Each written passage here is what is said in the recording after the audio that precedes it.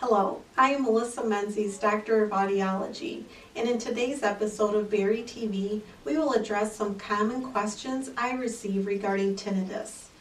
First, many patients will ask me, how is it pronounced? Tinnitus or tinnitus are both correct.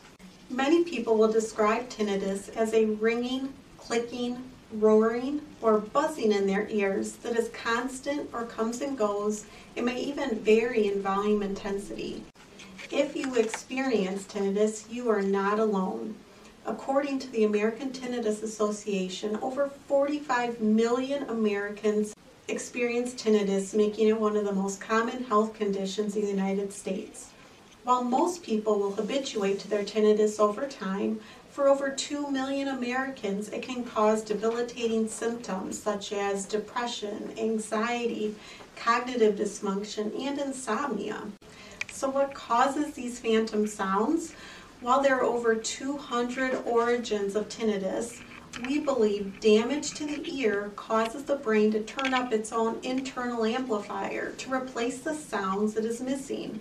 Noise-induced hearing loss is an extremely common source of tinnitus. Other common causes of tinnitus include age-related hearing loss, earwax blocking the ear canal, acoustic trauma such as fireworks, loud concerts, and gunshot blasts, head injuries, jaw problems such as TMJ. Certain drugs can also damage the ear and cause tinnitus, as well as stress. Another question I receive is there a cure for tinnitus?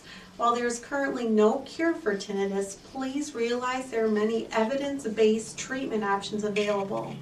Cognitive behavioral therapy, otherwise known as CBT, has been shown to be extremely effective at helping identify alternative thoughts, behaviors, and strategies when it comes to tinnitus. Sound therapy is another valid method to distract your attention from the sound of tinnitus and can reduce the perception of tinnitus by retraining the brain.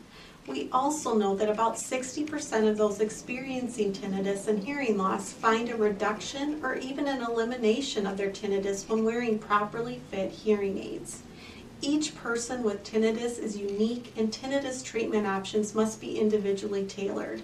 I would like to emphasize that before beginning any of the above treatment options, it is important to have your hearing evaluated by an audiologist and see an ear, nose, and throat doctor to rule out any other underlying medical issues.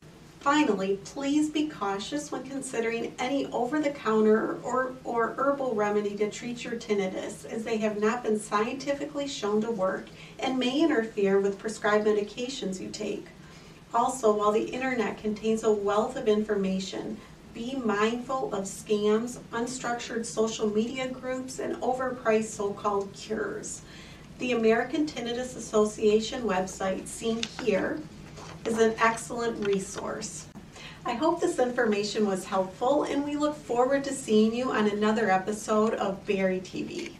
Berry Hearing, restoring the joy.